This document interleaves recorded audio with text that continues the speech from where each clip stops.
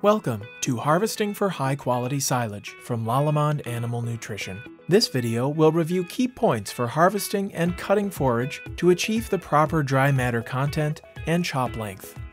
Other videos from Lalemand Animal Nutrition provide more detail on applying forage inoculants, creating drive-over piles, covering and sealing silage, and the basics of silage safety. For more information about these and other areas of silage management, visit qualitysilage.com, lalemandanimalnutrition.com, or the Lalemand Animal Nutrition YouTube channel. Many factors affect the quality of silage delivered to your cattle. Some, like weather and equipment breakdowns, cannot be controlled. Other factors can be influenced by good management practices.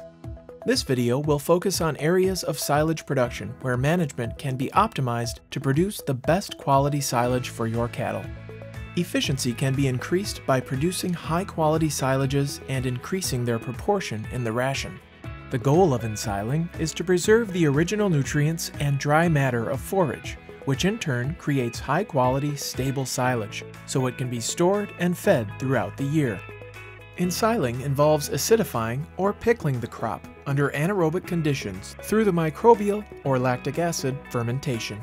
Ensiling is an anaerobic fermentation process involving the conversion of sugars into organic acids. Lactic acid is the main driver of the pH drop, while acetic and propionic acids are important for aerobic stability. Harvesting forage at optimum dry matter content maximizes nutrient preservation and feed intakes. For example, corn should be harvested at between 32 to 38% dry matter, or 1/2 to 2/3 milkline. Forages harvested below 30% dry matter could lose feed value due to clostridial fermentation and effluent runoff, while forages harvested at high dry matter levels are more prone to aerobic spoilage. A kernel processor is recommended for corn silage harvested at greater than 32% dry matter to increase starch digestibility. Chop length affects both ensiling and forage quality. A short chop length aids packing and minimizes air infiltration, while a longer chop length increases effective dietary fiber but makes packing more difficult.